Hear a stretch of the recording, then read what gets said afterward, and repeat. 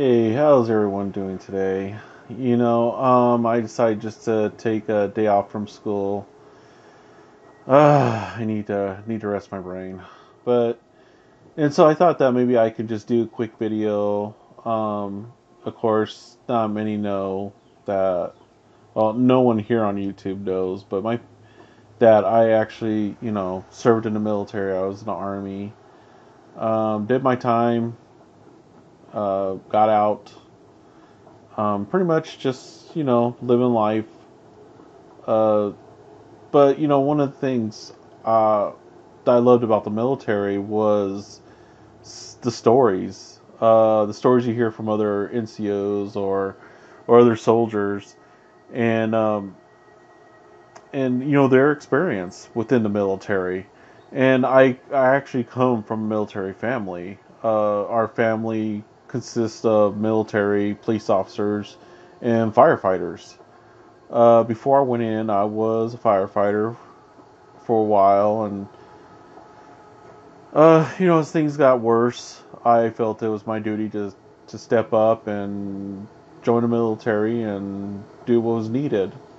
Now, anyone that doesn't join the military are not pussies. I believe that the military is not for all people. It's its own little thing, and there's things that I wouldn't think about doing that others would. So that's one thing I want to get out of the way. There's a lot of people that are there's some soldiers. I shouldn't say a lot. I should say there's some soldiers that feel that way, and that's their feelings, but that's not mine. I feel that we all have our own skill sets, and that's what we stick to.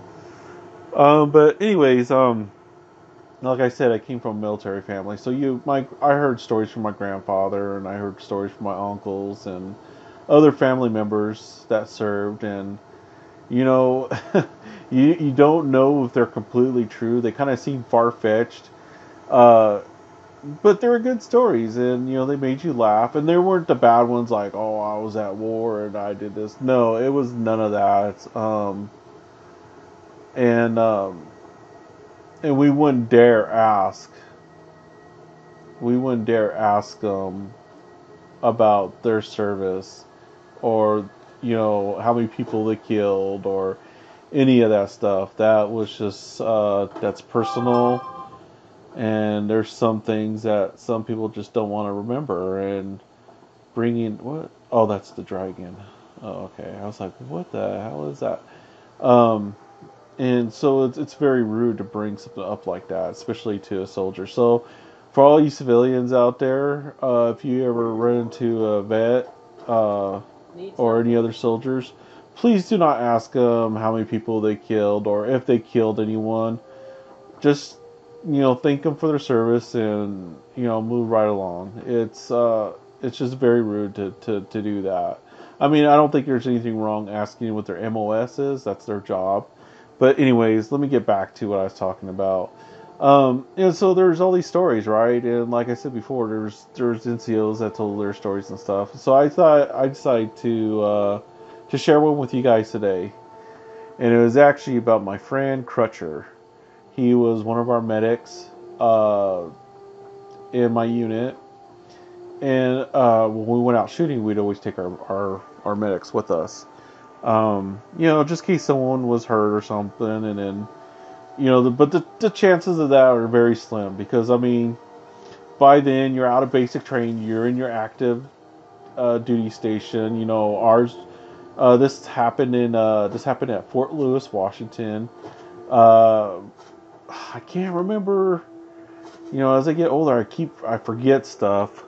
I can't remember if we were second cav at the time or we're the first of 38 infantry, but we were one of the two. The reason why I say that is because when I first went to Fort Lewis, the second cav was just standing up. So, and then we were second cab for a while, and then they ended up moving the unit to Germany, and we became first of 38 infantry. So, anyways, so we go out shooting and everything, right? And we take our medics with us. Well, basically what happened was uh, they were doing they were on point shooting, and one of the bullets ricocheted and hit Crutcher. Okay, it hit him in the leg, and he went down. And he pulled out his pack and he started bandaging himself up. And the soldier runs up and he's all freaking out because Crutcher's bleeding out, and he's trying to fix himself. And so we're kind of trained that if you see a hurt person, you just yell out medic. It just comes automatically. There's really no way of stopping it. And so he starts out yelling out medic. He's like, medic, medic. And Crutcher looks up at him and goes, I am the fucking medic. And and it was just kind of funny because that's the last person you ever want to shoot or let alone get hurt. They're pretty much are the ones that keep you alive in the field. If you go down, they're the ones going to patch you up. And here they are putting bullets in my buddy.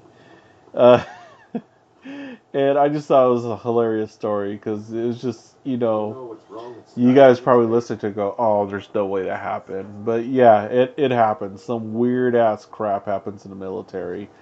I have plenty of other stories. So I don't know. Maybe I'll tell you guys a story from time to time, and you guys just write down in the comments what you think of it, or if you served yourself, maybe you have a story that you'd like to share. Um, you know, it's kind of weird. The brotherhood in the military is you guys will always be. You guys are actually getting in line to take a bullet for one another. Um, it's just the way your mindset. You want to protect each other. You rather go home on a body bag than live with the fact that your buddy went home and won. You know, and so you just kind of have that brotherhood that is stronger than anything you'll ever have in your life. I don't care if you're family. If you're family, uh, it still doesn't. It still is not as strong as the connection you have with your buddies in the military. And the weirdest thing is like I said, you guys will always be there for one another, and you'll back each other up, and uh, I mean, you even you even get in trouble for one another. But the crazy thing about it is, after you're done, and what is going on with them? What happened to this? Who killed my bird? So, anyways, just walk around it like it's not there. So, anyways, it's weird because you get out of the military and you don't talk to each other. You all kind of just go your own way and you live your own life, and that's all there is to it. I don't talk to anybody that I went to that I was in service with. I did when I first got out, but life tends to get in the way, and yeah, that's just the way it goes. But if any of you are thinking about serving, uh, there's there's definitely a few videos that I would want you to watch and make your decision from there. Basic training, I'll tell you right now, basic training will be the worst part of your life, your whole military career. But if you have the mindset that they can't torture you forever, you'll be okay. But anyways, I'm gonna go ahead and jump off now. If if you have a story yourself or you heard of a crazy story, share it down in the comments. And I look forward to our next story. Or actually, let me tell you this before I go. I'm actually gonna do a review on a pair of Oakleys, and I'm actually gonna do a review on an AR-15. There's going to be some tactical people that are going to be upset. They won't agree with what I have to say.